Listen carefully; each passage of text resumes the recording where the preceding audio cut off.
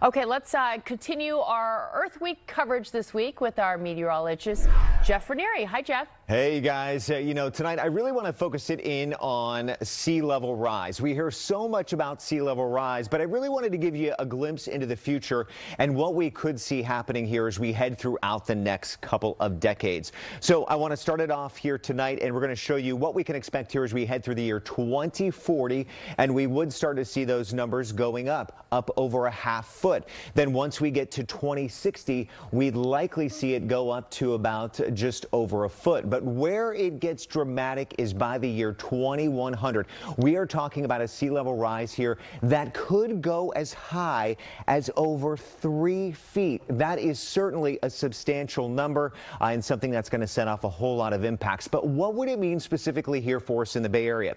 Well, let's go ahead and take a look. And not only would it change the environment, how a lot of our animals, creatures throughout the Bay Area live and survive, but this would also mean that some parts of the bay would actually be underwater and maybe uninhabitable. On top of that, flooding more frequently. But with all of this, all of these impacts, the thing you can remember is we can mitigate this. We can lower those consequences by acting globally and lowering that carbon footprint. We've got solutions. We have more Earth climate coverage at NBCBayArea.com. And again, lowering that carbon footprint, it's one way we can all come together and help to mitigate these consequences.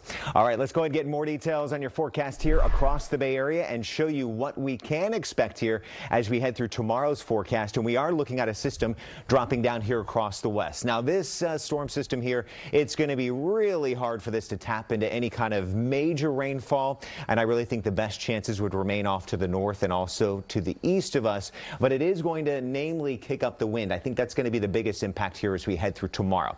So let's go ahead and bring it into the satellite radar picture. We've seen some rainfall off to the north and also to the east today. We've had the cloud cover, a few breaks of sun, no rainfall coming down. Even by 7 o'clock tomorrow morning, it's mainly just the fog we'll see, a little bit of sun trying to mix in and some drizzle at the coastline. Then what I want you to see is as we head through the afternoon right up towards Napa County, we'll likely get a little bit of rainfall developing here on the northern side of Napa County. And then by tomorrow afternoon and early evening around 5 and 6 o'clock, we may get a few showers here around Contra Costa, Alameda counties, around Brentwood, Discovery, maybe close to Concord, towards Tracy and also Livermore. So it's not a whole lot, but we may get a few of these showers popping and maybe even some isolated thunderstorms here throughout parts of the Central Valley.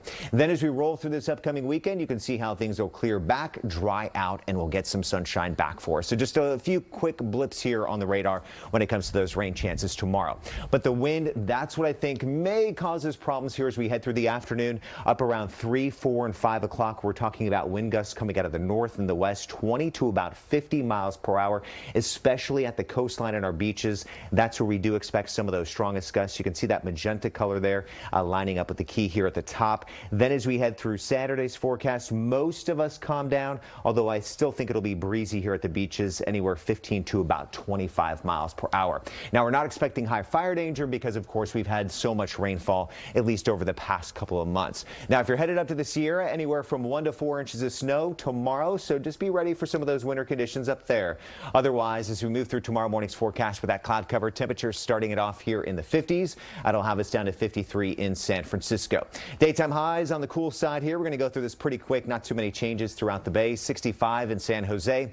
Over to the East Bay, 67 in Concord. Up to the peninsula, 60 in San Mateo. San Francisco, 61 in downtown.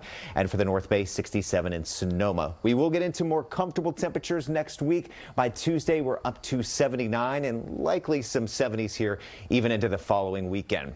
On that 7-day forecast, it stays windy in San Francisco, but it'll be much calmer throughout the inland valleys with that sunshine. So sea level rise, that it really kind of always gets the big headlines. Rise of over 3 feet by the year 2100. That would be dramatic, but coming together, lowering that carbon footprint, that is the #1 way we can all help out.